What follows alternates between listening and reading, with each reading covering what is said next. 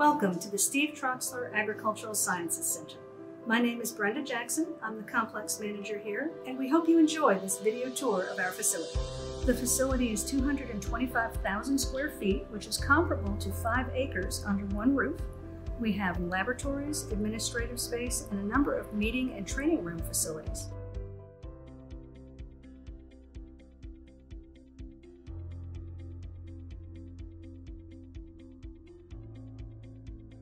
A lot of the equipment that we work with, the purchase price exceeds my annual budget.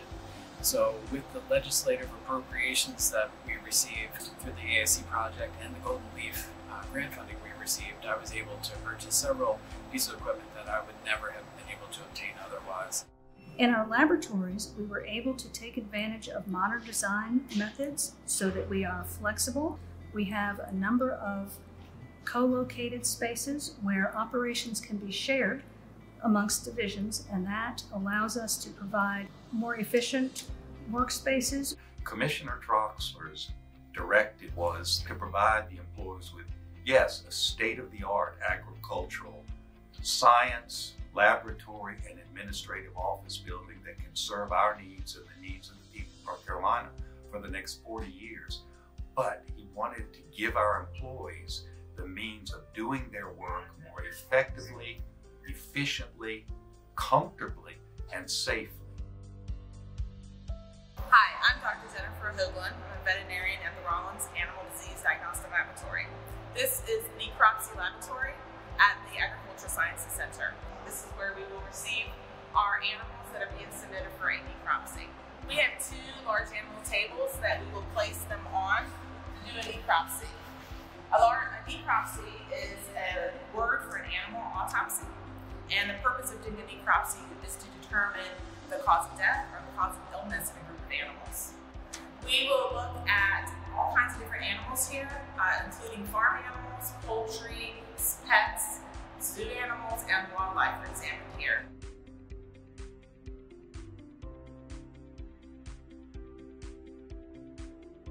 The new necropsy lab has the advantage of giving us more space to do more animals at one time. Also, it's a safer place to work in, and it gives us the ability to provide teaching experiences. Also, a bonus is that we have the ability to shut down the avian room and the extra large animal table room into a biosafety level 3 situation where we can contain high consequence and foreign animal diseases. This will help us protect North Carolina agriculture and our employees. My name is Marcus Selfridge, and we are in the Fuel Quality Laboratory. We test all of the motor fuels and lubricants that are sold at retail across the state. We also test special samples that are brought in by consumers who believe that they have a problem with the fuel, as well as oil companies that suspect a problem with the fuel that was added to a tank. And basically, our primary focus is just making sure that the fuels that are sold meet the specifications required. The original Fuel Quality Laboratory was built in 1954, and the second wing was built in 1976. And what we found is that there was no space to actually meet the increased testing needs of the industry that we serve. So beyond just modernizing the lab spaces with actual modern hoods and ventilation systems and environmental controls, we also took into account the need for natural light, to incorporate touchdown spaces so that the actual staff in the lab could have a place that they could go to finish up their paperwork, or even just to take a break that wasn't surrounded by chemicals. With the move to the ASC, we were also given an unprecedented opportunity to upgrade our actual equipment to more modern equipment. So this has really been a boon for us to move to this facility. Hi, I am Sharon Woodard. I'm the Program Manager for Metrology at the Standards Division. Welcome to our lab. This is our calibration lab where we test both mass, volume, temperature, length. So this is our precision mass lab. We do minute measurements here. We test a variety of ranges from 30 kg down to 1 milligram. We also do pound weights ranging from 30 pounds down to 0.001 pound. These weights are typically used in our pharmaceutical departments or sections. This is our large mass lab. In this lab, we do ranges from weight carts all the way down to lottery balls. This particular lab is where most of the time our heavy duty scale trucks come in, our tobacco scale trucks come in, NC lottery would come in. So this is not as tight a tolerance as a precision mass lab, but this is where the majority of our workload lies. This is our small volume laboratory. This is what we use to, our inspectors go out and test the gas pumps with. They'll go out with a 5-gallon test measure here, and we'll calibrate that, make sure that it is delivering 5 gallons. And then this is our standard that we use to actually make sure you as a consumer is getting 5 gallons worth of gas. I'm Dr. Reagan Converse. I'm the lab director for the Food and Drug Protection Division at the North Carolina Department of Agriculture and Consumer Services. And we're here in the Agricultural Sciences Center molecular suite, where we're better able to identify pathogens in food or feed products. Previously, when we were trying to detect or identify pathogens, we had to do a series of time-consuming and labor-intensive manipulations of cultures. Now we're able to do pathogen detection largely by DNA or an RNA detection. And that's what this suite was designed to do.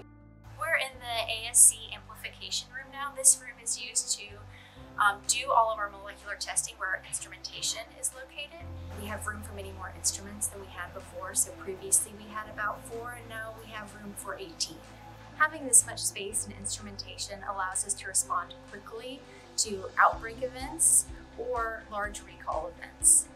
Whole genome sequencing is a new capability that allows us to determine the entire DNA or RNA sequence from a pathogen. That data is then shared with labs across the state, country, and world so that we can look at whether or not the pathogen that we isolated is related to any clinical cases or other pathogens around the world. This is a new and exciting capability that our labs are able to develop. I am Lalita Pediretti. I'm the Assistant Director in the Diagnostic Laboratory System. We are in the BSL-3 laboratory space in the Steve Troxler Agricultural Science Building. So the Rawlins Animal Disease Diagnostic Laboratory, as a participant of the National Animal Health Laboratory Network, must always maintain a state of readiness for dealing with important foreign animal diseases and high consequence diseases such as African swine fever, highly pathogenic avian influenza, which require a very high level of biocontainment than the rest of the laboratory. So this state-of-the-art laboratory space is maintained under negative pressure with dirty air staying inside the BSL-3 lab room and all the exhaust air is filtered.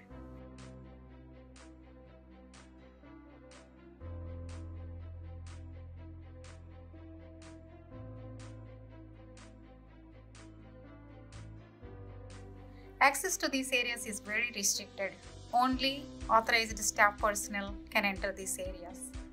So all these measures offer biocontainment of high-risk human and animal pathogens and provide protection to our employees here and also agricultural communities in the state of North Carolina. Hi, I'm Dr. James Lindsay and we're in the chemistry section. Chemistry is divided into 2 sections, inorganic and organic. We are now in the organic chemistry section where we test various food, feed, and forages for pesticides and mycotoxins. Basically, toxic chemicals produced by fungi, such as those that cause mold. So our testing is important because it allows us to ensure to the public that their agricultural consumables are safe from harmful toxins and chemicals, such as mycotoxins and pesticides. Some advantages of being here in the ASC are ease of use of shared resources and the ability to share resources that were not previously shared, and enhancement in teamwork and on cross-training opportunities, allowing us to more effectively serve farmers and agricultural consumers in general. I'm Jim Burnett, and we are in the administrative office area, the Structural Pest Control and Pesticides Division. And we're very fortunate in this center to have an abundance of incredible work and conference and meeting spaces. We have 20 conference rooms in this facility, including a large multi-purpose training room that can hold up to 140 individuals. For our division, that means we have been able to double our service to the people of North Carolina in terms of testing and exams by using the large conference room. It also provides us with a permanent home for the many boards, commissions, and committees with whom we work. By moving my division into this building, this is the very first time my entire administrative staff has been together in one building in our division's history.